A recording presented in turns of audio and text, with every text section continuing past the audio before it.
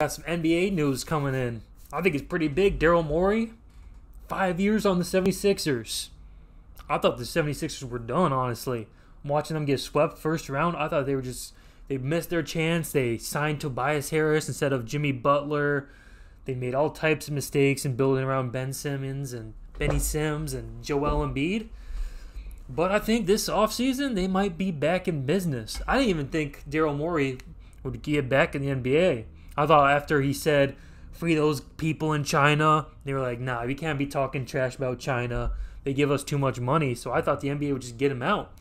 But really, they just got him out of the team that has the most connection to China, with Yao Ming being there originally and then Jeremy Lin going there. People from China love the Rockets. So they just got him out of there. And now they got him on a team where he's going to make a positive impact. He's a great GM. Even before he got James Harden on the Rockets, they were competitive. They had good role players. They had Kyle Lowry back in the day, Shane Battier they had over there. They had Luis Scola. They had just good role players even before they could bring good stars. And his philosophy is always, I want as many stars as possible. And once he was able to get James Harden and one of the biggest thieves of a trade of all time, they were I don't know how to put this. Obviously, we're in a dynasty. They didn't get a championship, but they had a run of just great success, as best as you could do without getting to the finals. A lot of conference finals, a lot of wins. Built well around James Harden, Chris Paul, and whoever they had each year. Dwight Howard one year, a couple years. They just had good pieces around them, and you could argue about the system. Whether running through James Harden all that much, it was ever going to work.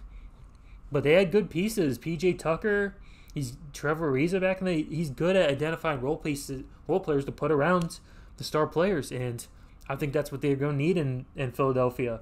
They got Joel Embiid, Ben Simmons, but their problem has been, along with the fact that they're not the easiest fit, they don't fit perfectly. The problem has mostly been, there's been a lot of problems. There's also been the coaching problem, which they got rid of. Brett Brown, I don't want to put too much on him because it's not all about the coach, but I don't think he was a great coach. The biggest problem most likely was they had no continuity around them. They just had different role players every year, different guys around them. Brought Josh Richardson this year. They've had J.J. Redick last year. They had Trey Burke for a few games when he was looking like Allen Iverson with the braids in Philadelphia.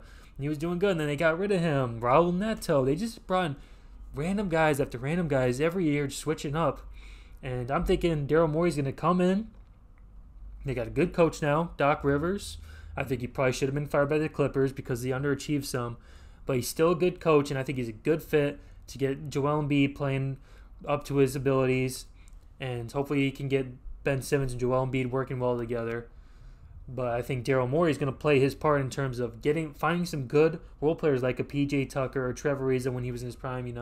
Get guys like that, 3 and D, play two ways, hit the threes, space the floor around them, and let those guys go to work. And I think it's going to be successful. If you're a Sixers fan, you gotta love it. People thinking, there's been a lot of talk about trading Ben Simmons, or do you trade Joel Embiid? But knowing Daryl Morey and his philosophy, I don't think he's going to trade either. I think his philosophy has always been get as many star players as you can. That's why it didn't matter who it was. He'd bring Dwight Howard, he'd bring Chris Paul, he'd bring Russell Westbrook. He just wanted as many as the top-level guys as he could get.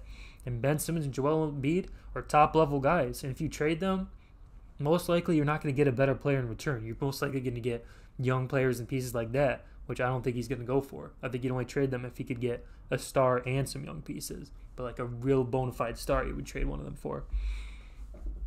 So I think it's a good fit. He's probably most likely going to keep them together.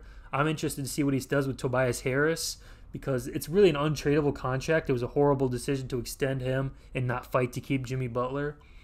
But we'll see if he can find a way to trade it and get anything in return, or if he's just going to hope that they get those 3 playing well together, that Tobias Harris develops something other than the ability to score at a decent rate, because he doesn't defend well. He's a bad decision maker. He can rebound a little bit, and that's all he gives you. And next to 2 guys that play on the inside, his game isn't really a nice fit either. Hopefully for them, Josh Richardson has a bit better year next year. When he was on the Heat, he was looking really good, and then he was just very disappointing this year. We'll see if he wants to move him. But if you're a Sixers fan, you got to feel like they're back.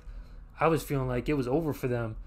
The way they just got swept, the way that it looks like Joel Embiid has just been upset. They don't have any good pieces around those two right now. I have faith in Daryl Morey to build it up and get him a nice squad around him this year, and they're going to be tough. As a Bucks fan, they're going to be a little scary again. It's going to be interesting to see. I'm excited. It's a good move for them. Let me know what y'all think. Like, subscribe. Let me know what you think about Daryl Morey going there. You think that's going to make a big impact? Let me know. Drop a comment.